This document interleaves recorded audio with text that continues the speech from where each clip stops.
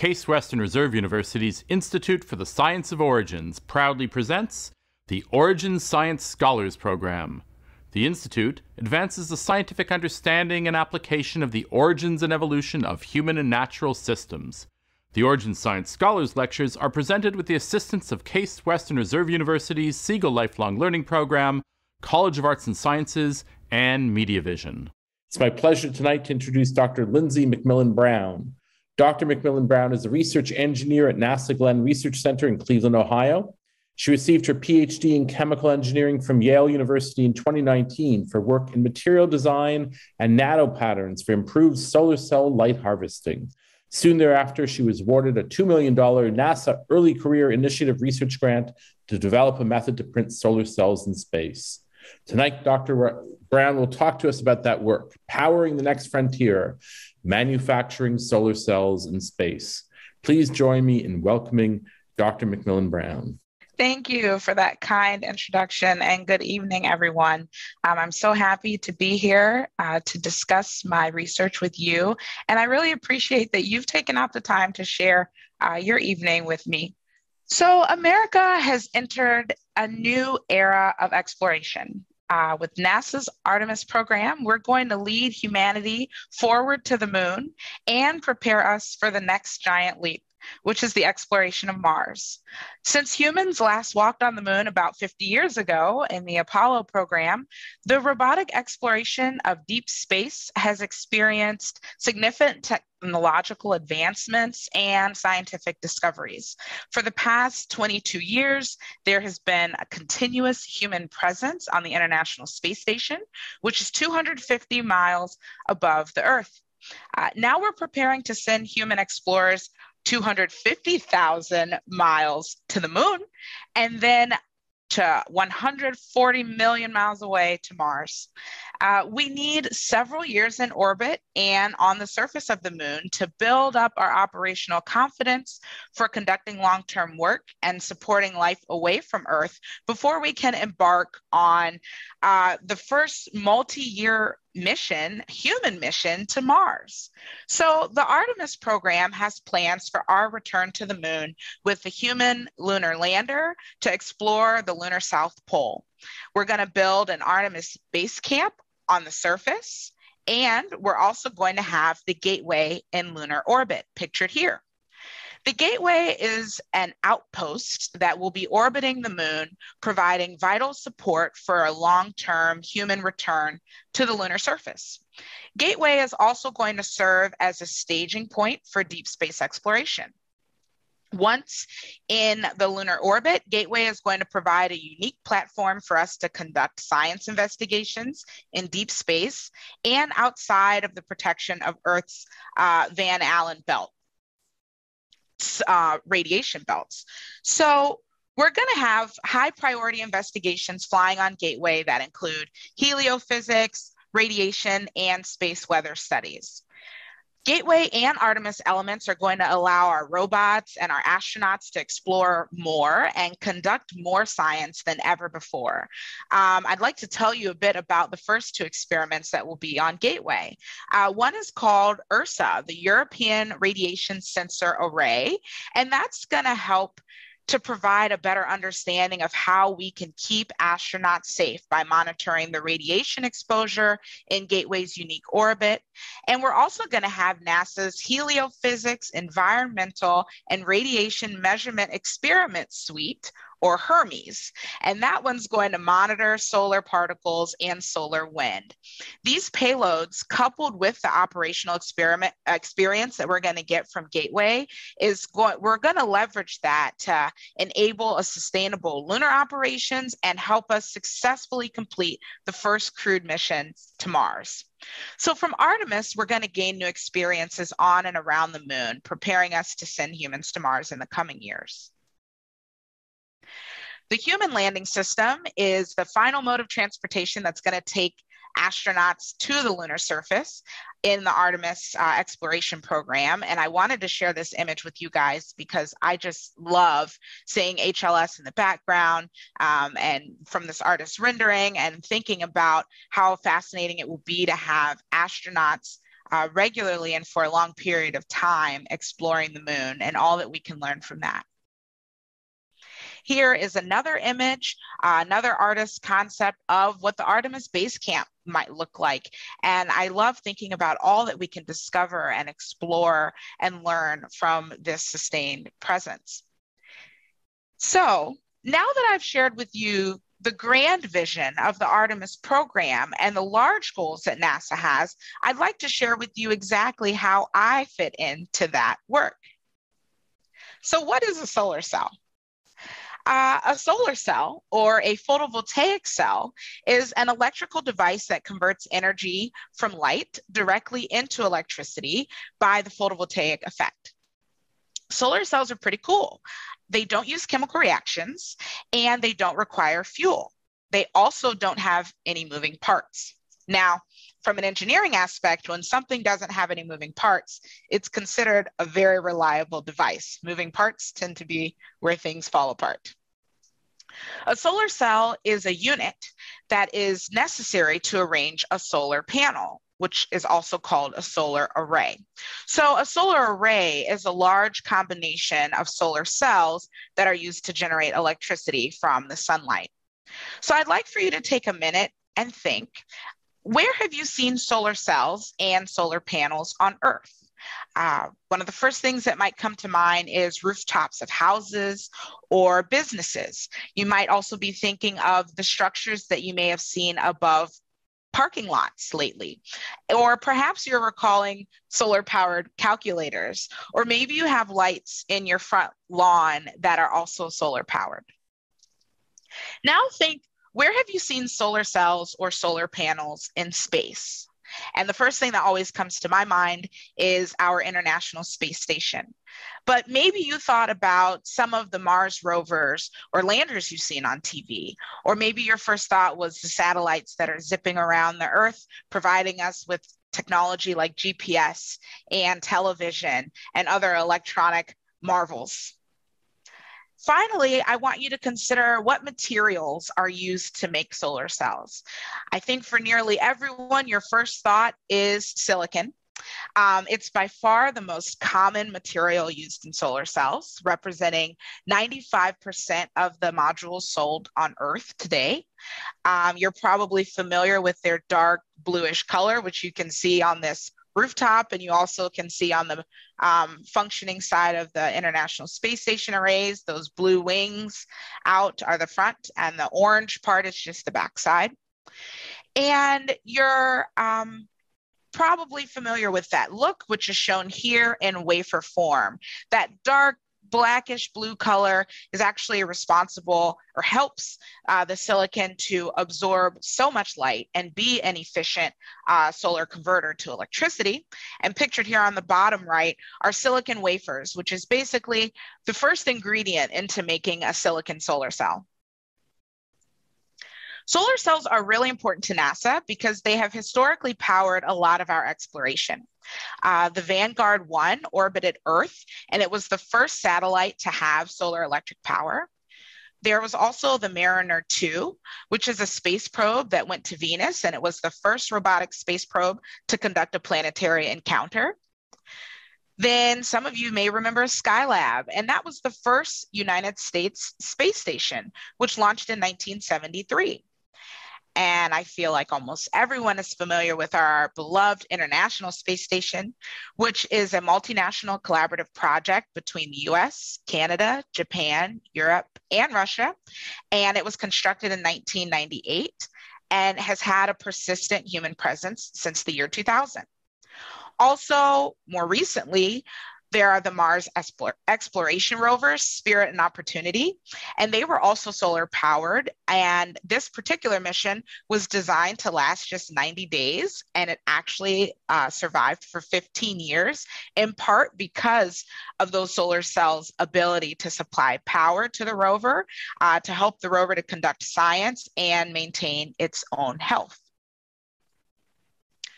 Spacecrafts traveling far away from the sun have also used solar power. Here we're looking at NASA's Juno spacecraft, which uses solar power all the way out at Jupiter, where it orbits the planet. Each of Juno's 3 solar arrays is 30 feet long. But I do want to mention that solar power doesn't work for all spacecraft.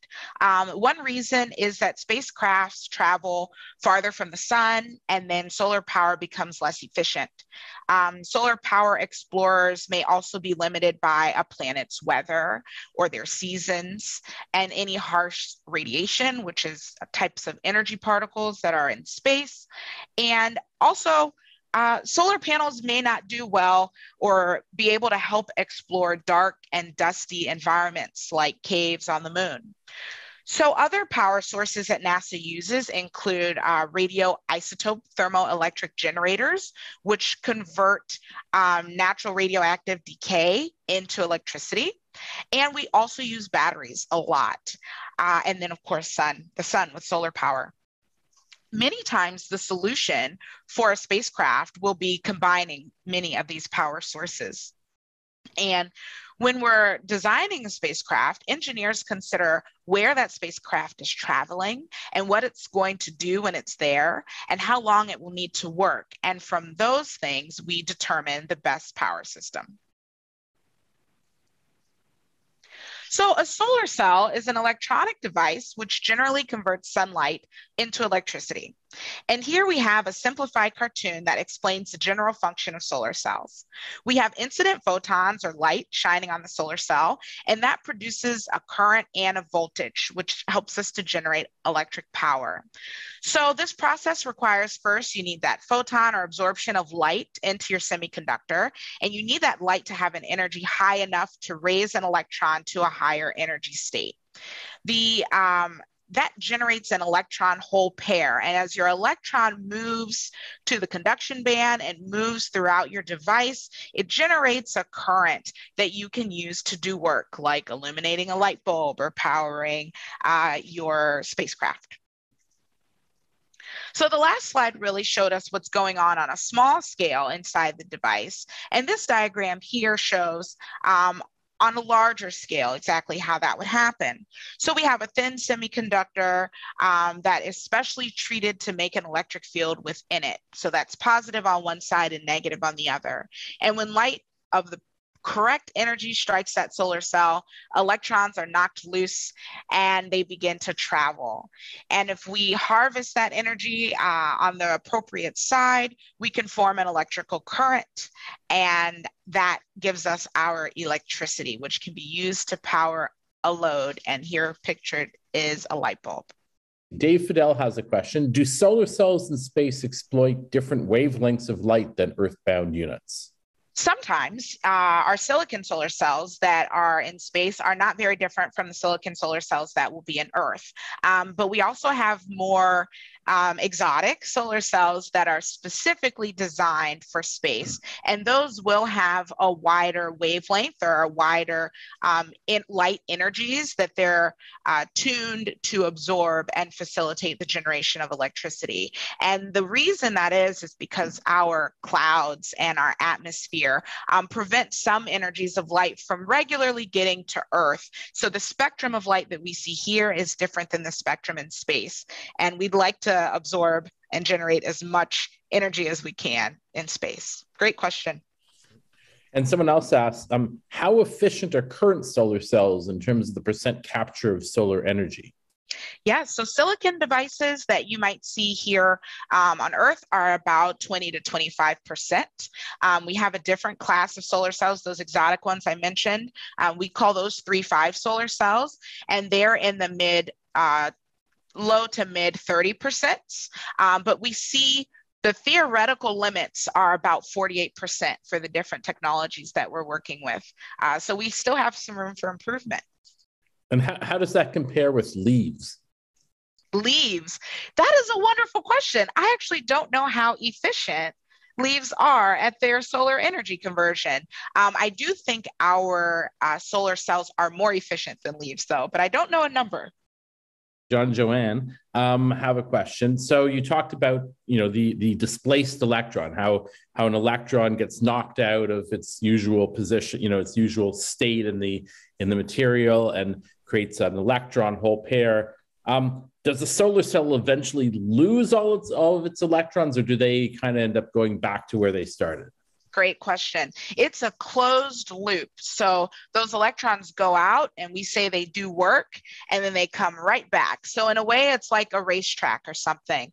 So we don't lose them and they're able to return and continue to do work for us, which is why they last for so long. And I know solar cells on Earth do eventually degrade, but we have a colleague who put solar cells on his roof, I think about 20 years ago, and he says they're still going strong.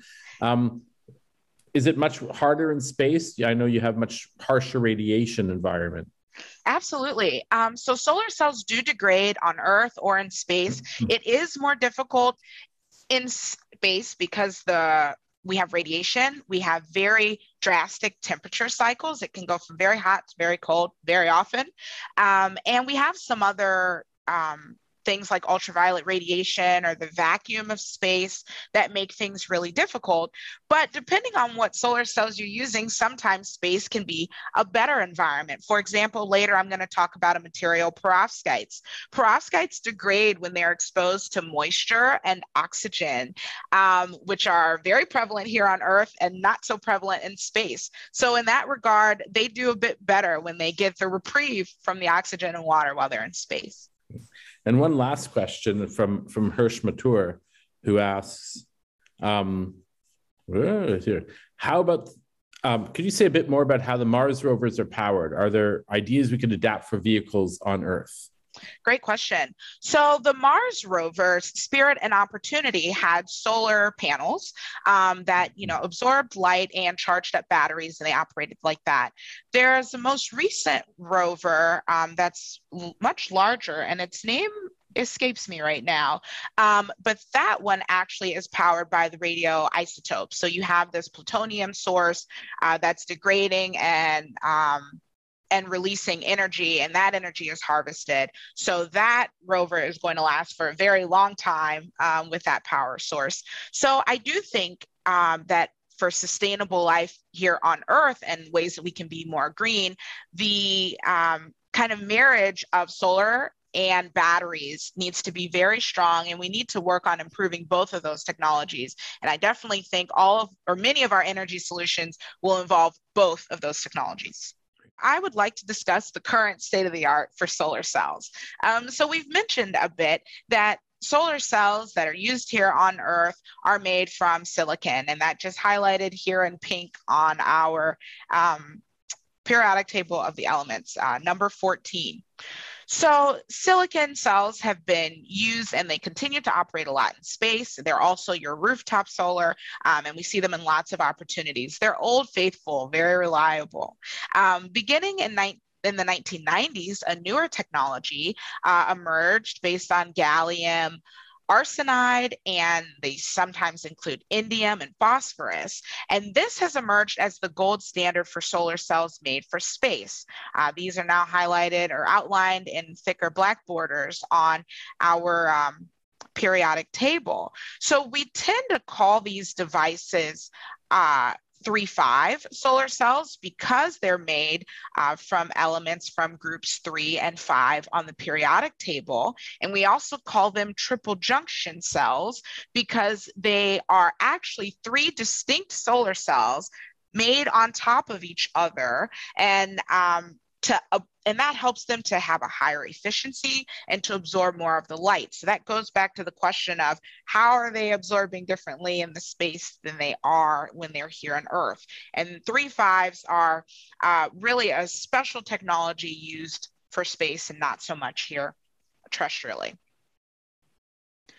So the International Space Station arrays are made from silicon, and each of these 8 solar arrays that you see here is 112 feet long by 89 feet wide. And altogether, they generate between 84 and 120 kilowatts of electricity, which is enough to power more than 40 homes. When the space station is in sunlight, about 60% of the electricity that they generate is used to charge the space station's batteries. At times, some or all of the arrays are either in the shadow of the Earth or they're shadowed by the space station itself. And that means that they are not actively collecting sunlight when they're shaded. During those times, the batteries provide power to the station when it's not in the sun. Some fun facts I'd like to share about the space station. Together, the arrays on the space station contain a total of 262,400 solar cells, and they cover an area of about 27,000 square feet, which is more than half the area of a football field. The solar array's wingspan is 240 feet, which is longer than that of a Boeing 777 wingspan, which is 212 feet. So you can get a grasp of how wide they are. Also, the space station's electrical power system is connected by 8 miles of wire, which absolutely fascinates me. I particularly like this photo because it's a close-up of the International Space Station solar panels, which are silicon, but the astronauts that you see out here, now circled in yellow, are actually installing a next-generation solar technology called the Roll-Out Solar Array.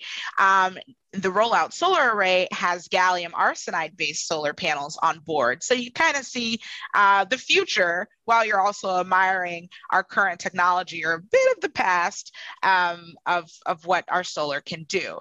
Now, the Roll-Out Solar Array that they were installing on that spacewalk is an experiment. It was a test. It's not the new power system for the International Space Station, but here we see it rolled out after installation and deployment. Now, this technology is amazing because it's 20% lighter and 4 times smaller in volume than the rigid arrays that we see on the International Space Station. And it works kind of like how a tape measure does. You know, you stretch it out and it becomes taut, but kind of with a flick, it'll roll back up. Or those slap bracelets, if you've seen those around. It's that same technology that allows this to unroll and unravel. So these cells have a really high power density, which means you can get a lot of power out of them per unit mass. And that's tremendously important for us because it costs a lot of money to launch things to space. So the lighter weight it can be, the less fuel and energy we have to use to get there. So we've discussed our silicon solar cells, and there's room for improvement in all of our technologies. The silicon cells generally have slightly lower efficiencies. They're about 20 to 25%. And they also have challenges with the radiation damage when they are exposed to space. Since the early 1990s, I mentioned that triple junctions came on the scene, the 3-5 solar cells. And you can see this picture here. If you can see the blue, the yellow and the pink are the 3 different junctions stacked on top of each other. These typically have power conversion efficiencies of about 30 to 35%, and their theoretical max is 48%. These materials, however, require a great deal of precision in their manufacturing, which means you need very high temperatures, very expensive substrates, and they require slower synthesis methods. So unfortunately, the resulting cells can be heavier, rigid, a bit brittle, and they require a lot of labor to make the arrays. And all of these things result in a high cost. So I would like to talk to you about perovskites, the next generation of solar cells for the Earth and space. And perovskite is actually a name that refers to a mineral, and it's a calcium titanium oxide mineral. And the name perovskite has also been extended to apply to a class of compounds which have the same crystal structure as that mineral. So you see we have CaTiO3, ABX3. So now that ABX3 structure we refer to as a perovskite structure. Now the materials that we make solar cells with are methylammonium or formamidinium. Here you see this Ma or Fa, PbI3. So that's your ABX3 structure. Here on the left between the gloves, you'll see that's a picture of our perovskite solar cells we make in the lab. And on the bottom of this slide, you'll see the crystalline structure. So you can grasp a little bit about how the different sites, how the chemicals are arranging themselves in this crystalline structure to make this material. There are a lot of different material possibilities or potentials when we're making perovskites. We can change that A, B, and X to tune exactly what we would like. So perovskites have a lot of favorable properties that make them enticing for space applications, including they can be made really thin. In fact, 500 times thinner than the current state of the art, those 3 5s I was talking about. They are radiation hard, which means they can experience the radiation of space, electrons, protons, X-rays, and they stand up to it. They will still work. They don't degrade so much, which is a benefit. They're defect tolerant, which means if one of those A's or B's are missing in their ABX3, they still perform pretty well, which is great. Other materials don't do so good if they get out of order.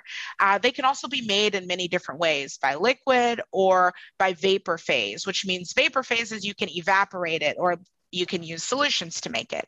They have the potential to be really flexible. If you deposit them on plastic or a tape or anything, a foil, they'll take on that shape of whatever you put them on. And because of all these reasons, they're really low cost, and they have opportunities for tandems. And tandem is like the triple junction, putting 3 cells on top of each other, kind of making a solar cell Big Mac, so to speak. But perovskites also have some challenges, and we call those opportunities for us to innovate. And some of their opportunities are in the consideration of vacuum and thermal stability. They have a challenge when they're in the vacuum of space. They will lose some of their constituent material, and we want to make sure that everything stays put. Thermal stability is also a challenge, and I mentioned in space we go from hot to cold and back and forth a lot, and that can challenge the material's integrity and its performance. So we want to figure out how we might protect or preserve the integrity of the material even when the temperatures are changing. Perovskites also have challenges with moisture and oxygen sensitivity, but that's less of a concern when we're in space because, as I mentioned before, there's no moisture or oxygen there. Here pictured, I have a image of the solar cell, a schematic of a solar cell, and you can see that your light would shine through your glass substrate, and it would go through various layers in the cell, which I'll describe on the next slide. And the perovskite, the red portion, is your active layer, and that's really where the business happens in the cell, which is why we call it a perovskite cell. So when we're designing a solar cell, we have to consider, take into account a lot of things. And we have needs for each of the layers of a solar cell. They have a job to do.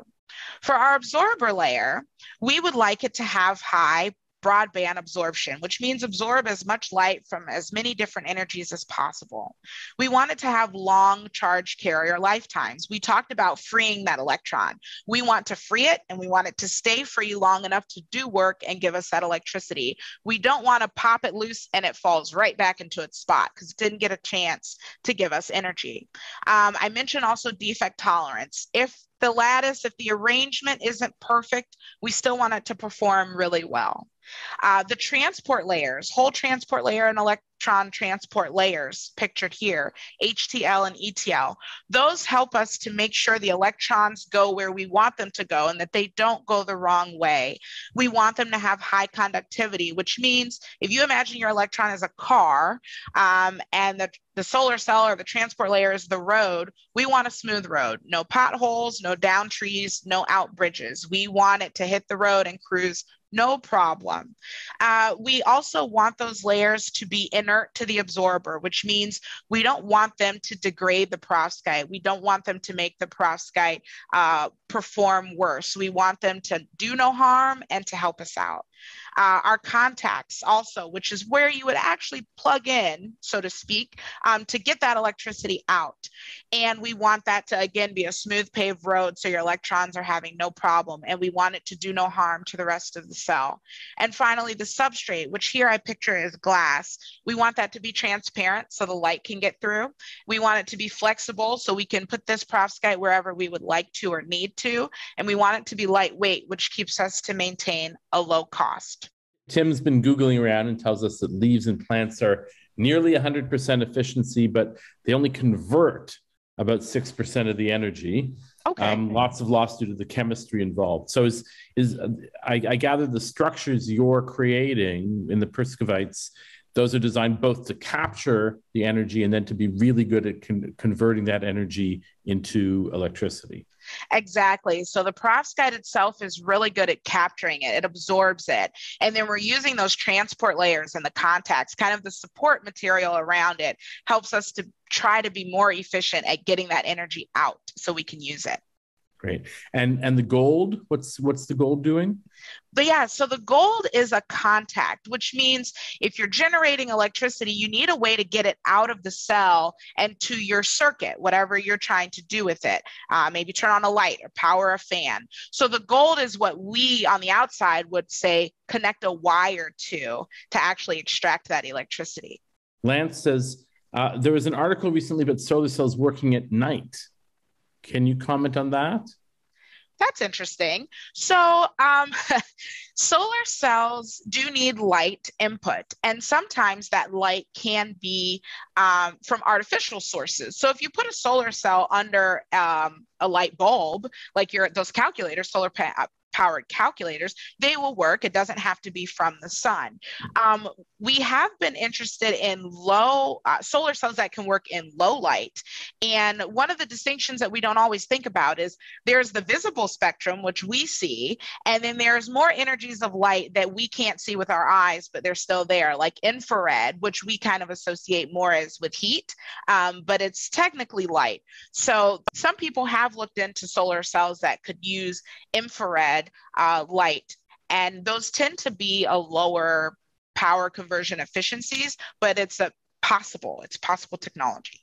So John and Joan ask, perovskite solar cells are inexpensive, so why haven't they been developed further up till now? What's been the deterrent to their development and use? Great question. So they're fairly new technology, and they probably were discovered for their use in solar cells only about 10 or 12 years ago. And in just about 12 years, they've gone from 0% efficient to like 25%, which is leaps and bounds growth. So we're really on an uptick, and everyone's realizing all the potential that this material has. But you make a great point. We need, researchers like myself, we need funding, we need excitement and support to get this work done, to get this technology to be as good as we all know it can be. Well, I think it's exciting because gallium arsenide was actually developed here too by one of in the physics department by one of our PhD students back in the 1960s. So here we That's go, gallium amazing. arsenide in the 60s, and now perovskites just down the road at NASA Glenn. Let's see, maybe one more question. And they're both interesting, but let's see. The International Space Station must have other power sources, or is it entirely solar powered? I believe it is entirely solar powered, but there's a suite of batteries on there working in concert with the solar panels. So the solar panels aren't directly supplying the power every minute, but they charge up the batteries, and they're, the backup to help when the sun isn't shining or if the solar panels are shaded. So now I would like to introduce you to the team of researchers that are doing this great work into perovskite solar cells for space. So I lead the team. I also work with Dr. Tim Peshek, who's an alum of Case Western Reserve, and Dr. Kyle Crawley is a postdoc working on this. He's also a Case Western alum. Dr. Caitlin Van Sant is another postdoc helping with this research, and Jeremiah Sims is an electrical engineer. We also are collaborating with the University of California, Merced, Professor Sayantani Ghosh, who's in the physics department. And we have some grad students in her lab, Will Delmas and Sam Erickson, who conduct a lot of optical characterization of the films that we've been making. And we're also working with the National Renewable Energy Lab, NREL, specifically with Dr. Joey Luther and his group, and they help us to deposit and make perovskite solar cells. So a lot of brains, a lot of hands, a lot of institutions behind this great work. And I'd also like to acknowledge that we received funding from NASA Space Technology Mission Directorate Early Career Program. So our grand vision for this project is to someday have perovskite-based flexible solar arrays powering base camps on the moon. So this lightweight, low-cost technology would be perfect for the high power requirements we're going to have for running all those science experiments and sustaining the human presence on the moon and in the future on Mars. So because perovskites can be manufactured in many different ways, we envision a future where astronauts could arrive to the moon or Mars, exit their vehicle, and then set up a printer that slowly begins to deposit solar cells and manufacture solar arrays on the moon. Another benefit to this technology is, let's say something bad happens and a solar panel gets damaged. You can just print another one. And how cool is that? So where are we going? I think it's really important to know where you're going so that you can plan what you'll need to survive there. So here we see there's low and mid-Earth and high Earth orbits. And their largest difference is just their altitude, their distance from Earth. And for this work, we're focusing primarily on low Earth orbit and the lunar surface. And low Earth orbit is between 111 and 1,200 miles from the surface of the Earth. For reference, the International Space Station is in low Earth orbit at 254 miles above Earth. So there are many interacting items that create this space environment. We have ultraviolet radiation, atomic oxygen, ionizing radiation, which are those electrons and protons that are zipping around. There's the vacuum of space and also thermal cycling, that hot and cold. So at NASA and in the various labs across the United States and world, we have great facilities for ground-based testing, which means we're here on Earth and we're doing experiments in a lab. But we also get really valuable information from in-space testing. And in-space testing is really valuable because here in our labs, maybe we can look at thermal cycling, and then we go to another machine to look at vacuum, and then we go to another machine to look at atomic oxygen. But when we send it to space, all of those things are at play at the same time. And that's really important for us to know how all these things will impact each other together. And one platform that helps us with that is MISSE, Materials International Space Station Experiment. And this is typically a 6-month exposure to low Earth orbit conditions because you send your materials up to the International Space Station, an astronaut goes out on a spacewalk and sets them outside on the wing, and they fly outside the space station for the duration of the experiment, which is shown here on the bottom right in the image. So we were able to fly an experiment on MISSE 13, which is the 13th MISSE experiment. And we sent, of course, a perovskite thin film for flight. And this actually flew for 10 months in low Earth orbit, and it survived the flight. So it was integrated into MISSE on October 2019, which means it was prepared on the ground. It launched to space in March of 2020, and it returned back to Earth in January of 2021. And we had it back in our hands in Cleveland in the lab in March 2021. And this is what that sample looked like when it returned to us. And I can tell you immediately, we were elated when we saw it because perovskites in their desirable solar cell phase are black, like silicon, right? They're absorbing a lot of light. You get that dark, rich color, and you want to see that. When they start to have problems and they degrade and they leave the desirable material, they turn a mustard yellow color. So when I tell you the anticipation of opening up the case, fingers crossed to see black, we were thrilled to see that this film had survived. So just at first glance, we knew that we had some good news. So I'd like for us to dig in a bit more into the specifics of this experiment. So on the left is the photograph of the sample in the MISSE holder with the yellow arrow pointing to the perovskite sample. And the inset is the sample post-flight. So you can see before it took off, it was black. When it came back, it was black. And that's great. while it was on the International Space Station, the sample was aligned in the zenith direction. That means it was generally pointed towards the sun. That's valuable for us because we're working with solar materials. And because it was pointed towards the sun, the samples tend to reach a higher temperature. So that means when it was at its coldest, it ranged about no colder than negative 20 degrees C, which translates to minus 4 degrees Fahrenheit.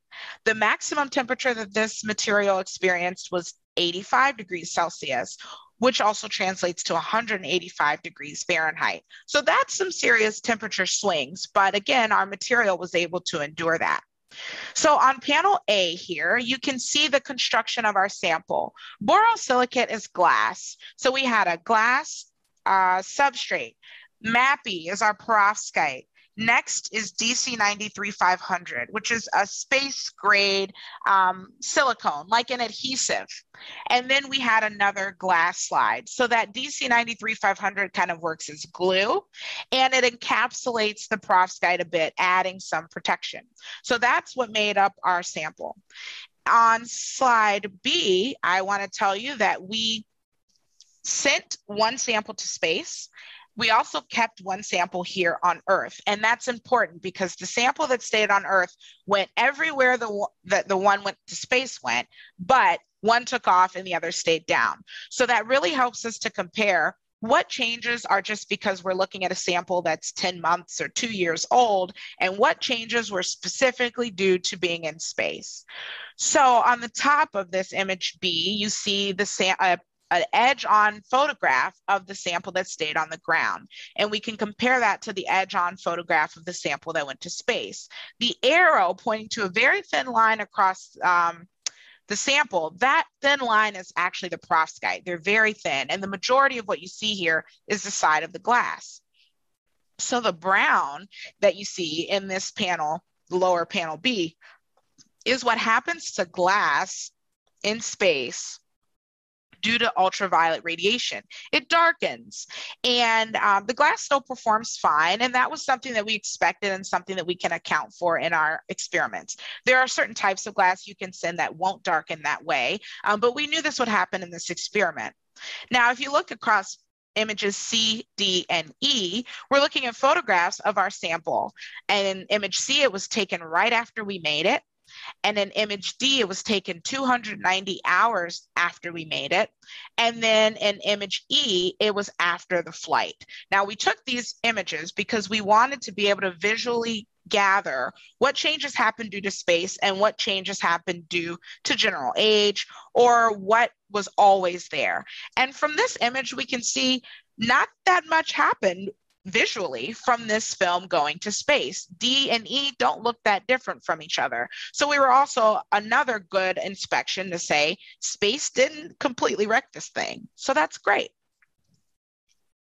So here we're going to compare the control sample, the one that stayed on Earth in the top, and the flight sample across the bottom row.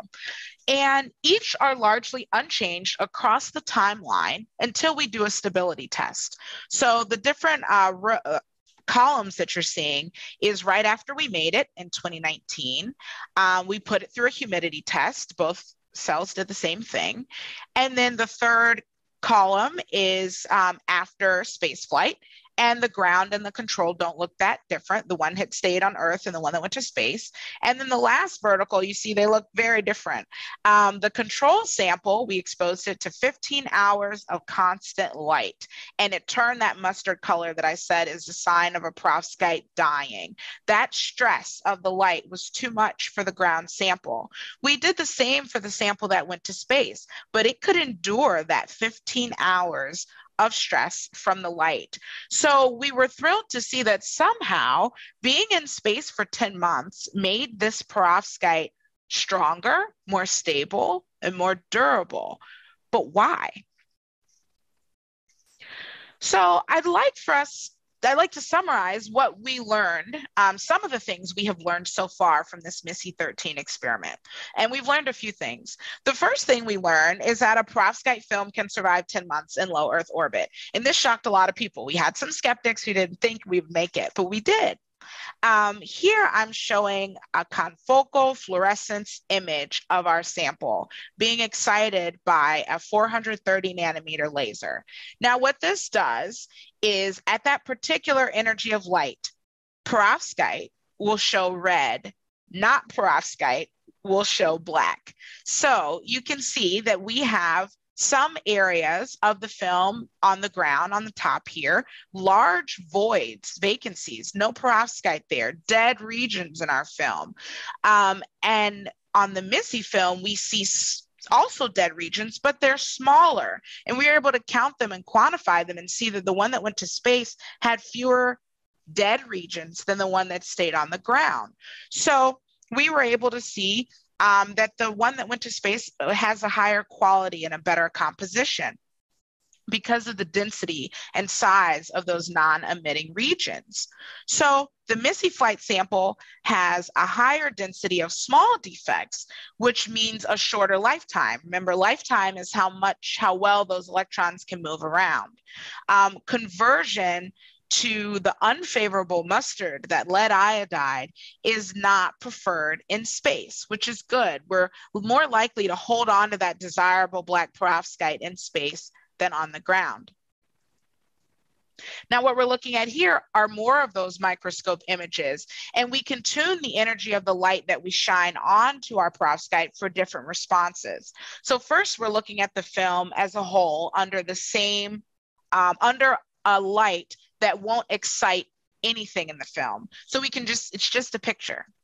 And then in panel B, we tune the light to an energy that only lead iodide, that mustard, will respond to. And you can see those little specks of green. That's the undesirable lead iodide.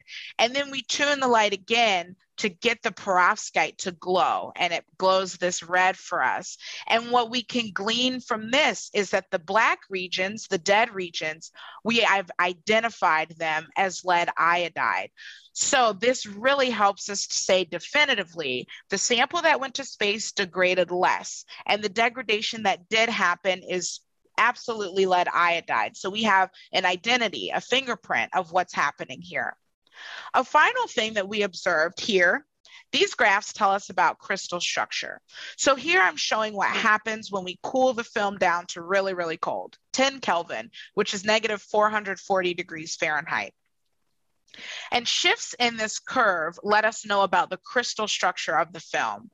So for the control, the crystal structure, the control is on the far left, the crystal structure shifts at 148 Kelvin, which is very typical and expected for perovskites.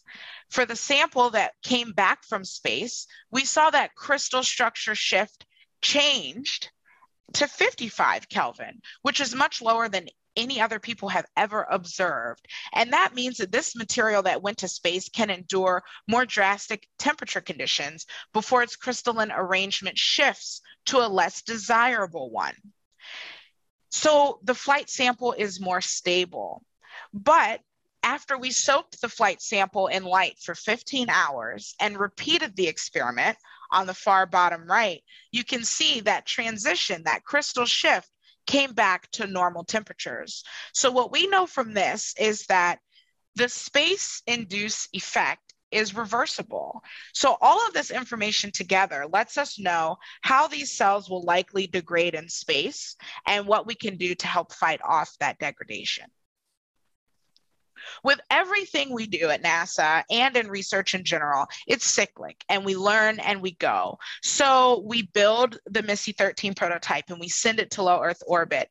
And when it returned, we measured it and analyzed that data, and we learned from it.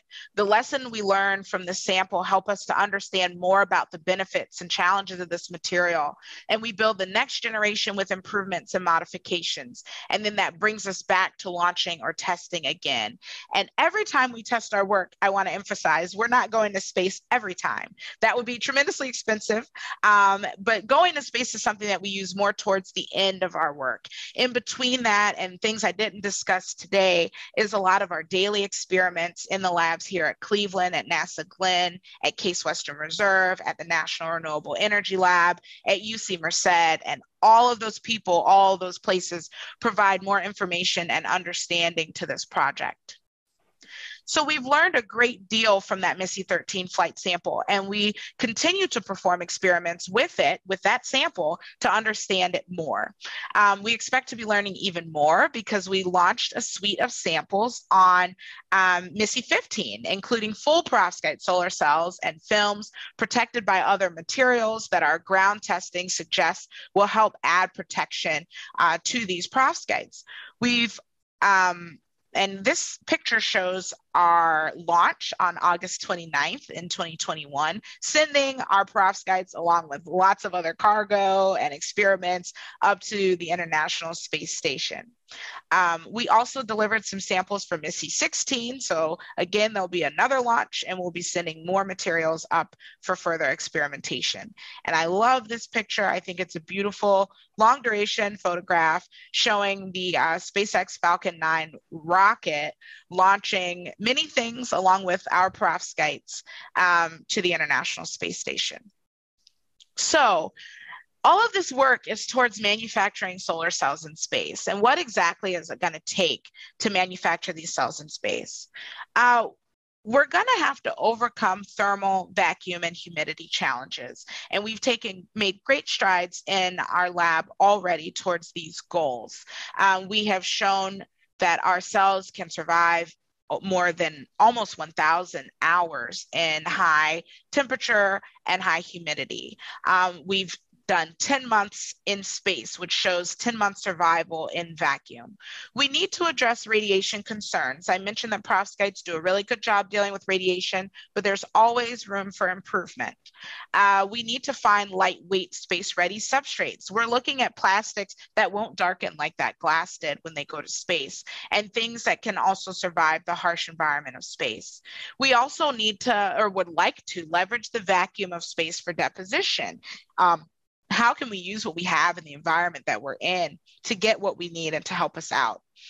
One thing that we use a lot while we're making perovskites in the lab is raised elevated temperatures, about 120 degrees C. And that helps the crystal to get just the right structure you want, kind of like drying paint really nicely to give us really good films. And we think we can leverage the sun and the heat of the sun in space to create those high quality films.